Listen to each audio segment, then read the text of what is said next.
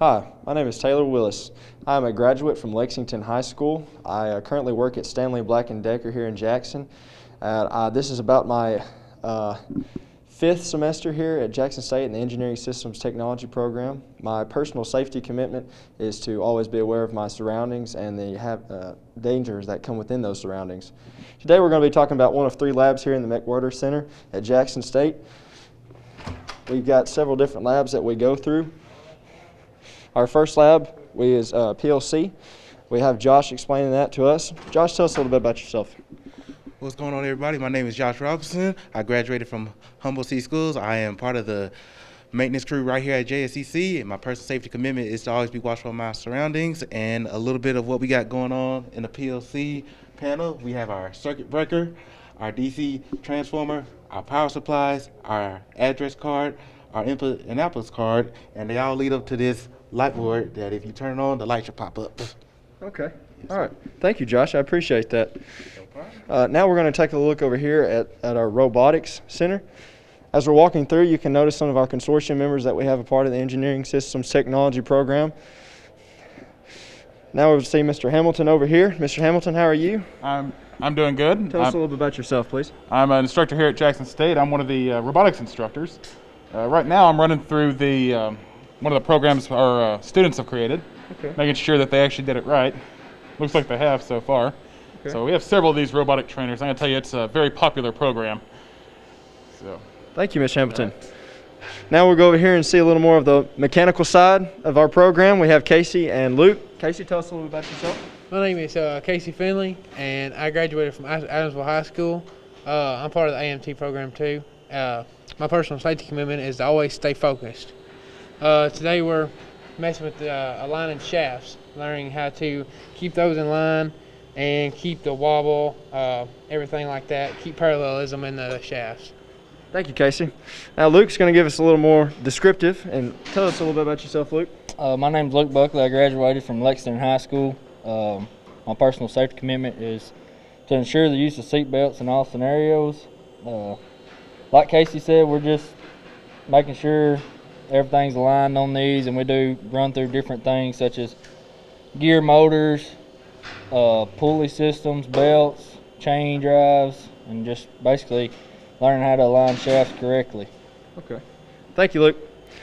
Now we're going to take a look over here at our CAD system that we have. It's mainly where we create parts and such. Now CAD is actually one of the courses you'll take here in the Engineering Systems Technology program. And it's one of your, I'm going to say, second semester classes that you'll have. As you're taking the class, you'll make up prints that make little parts like this, and you can also make prints that make much larger parts. I believe some of the face masks that we actually wear are made from the CAD system. This printer right here is actually specifically for CAD. You have to put a filament in, and that filament will create the part that you make in the CAD system. It doesn't take quite as long as you would think, like it would have used to when they first came out. Now it takes more to 3 to 4 hours, whereas used to it would take 8 to 12 hours. Now we're going to take a look over here at the conveyor system that's a part of our capstone class. It's one of the classes you'll have in your last semester in the Engineering Systems Technology program. These systems on my left here are actually parts of the motions process control class that you will also take in your last semester of the Engineering Systems Technology program. This is Miranda. Miranda, tell us a little bit about yourself. My name is Miranda Cox. I'm a non-traditional student here in the AMT program. My safety commitment is to be aware of my surroundings at all times so that I can go home safe, and so can my co-workers. Thank you. This is our AMTech trainer for capstone. This is how we learn how to troubleshoot on the industry floor. If you'll follow me, I'll show you how it works. So this is a basic setup you'd see in an industrial plant.